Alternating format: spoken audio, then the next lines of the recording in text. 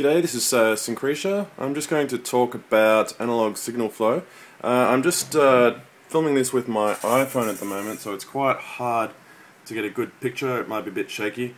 I'm doing that so I can show you how all the different things are connected up. Going to start here with Ableton, because some of the stuff that we were talking about in the course is would have started with the actual instrument, because they actually create the sound. But in the case of recording an analog instrument, an analog synthesizer, what we first need to do is actually send a MIDI signal, which is a digital signal, out of our computer and out of the audio interface and into via a MIDI to CV converter into the analog synthesizer. So we'll start with this. This is a device inside Ableton called the external instrument, and that sends a MIDI signal out of the audio interface and then accepts an analog audio signal back in through the audio interface. So I'll show you how that's going to work. I'll show you here. This is my audio interface. You can see here there's an analog audio in there, but at the back it's quite hard to see. There's a MIDI cable coming out of there, and that MIDI cable then goes off to this box here. This is the MIDI cable right here, which, as I said, is a digital cable. And this is called a MIDI to CV converter. It's a Kenton Pro Solo. It takes a digital signal and then sends out two different audio signals. One is called CV and the other one's called gate. Now, they send a signal to the actual analog synthesizer. So this is the analog synthesizer here.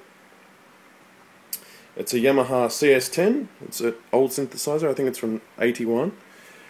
And that takes in the two signals that we got from the MIDI to CV. So these are not digital signals. These are voltages that are coming in from the CV.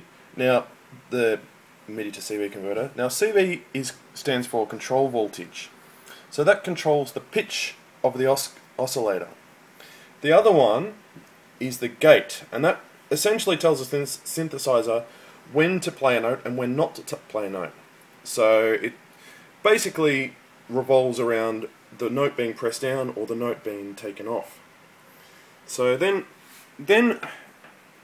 that control voltage is routed to the actual oscillators. So you can actually see a representation of the oscillators here. So we have a square wave and a sawtooth, and they're mixed together. At the moment I have both of them turned on. Right? And then that gets routed onto the filter. So here we have an LFO, and we have the cutoff frequency and the resonance of the filter. And we have some, it's a little bit different to a normal ADSR, but an envelope generator there. And then that goes on to the amplifier, which is the amplifier here. So we have, again, we have an actual ADSR here, which is an envelope. And that's also modified by the LFO. Okay. And then we have the audio signal that comes out of the back here. So there's the audio signal, which comes back up to the audio interface again. So the audio interface is sending out a digital MIDI signal and then receiving an analog signal. And now, as you can see down here in the external instrument, you can see, although it's not very clear, you can see that it's going to accept audio from this input here. Right? So if I hit the space bar in Ableton, I'll bring it up. I'll show you, this is my MIDI clip before I turn it on. This is a clip that I put together inside Ableton. So that's digital information, and that is what is being sent over the MIDI cable to the synthesizer, or via the MIDI to CV device anyway. So I'll press play.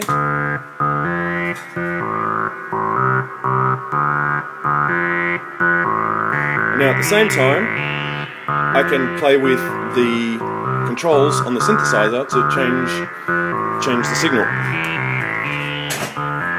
So I can turn the filter up or down.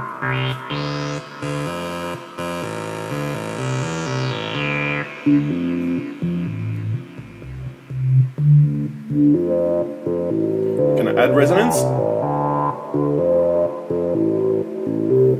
Add a bit of LFO in.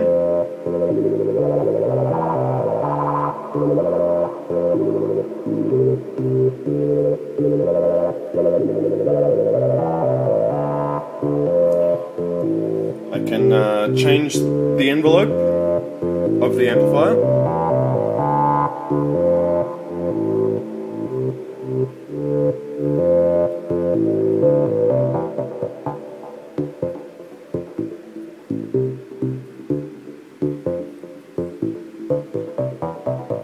I can LFO the actual amp.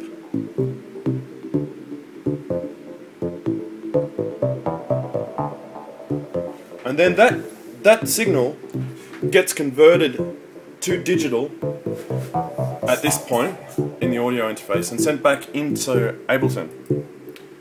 So then we can see in Ableton, I can then process the signal digitally with a reverb. And I've got a send here,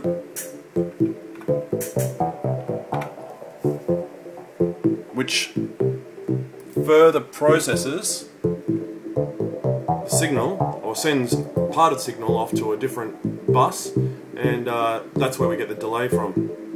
Thank you.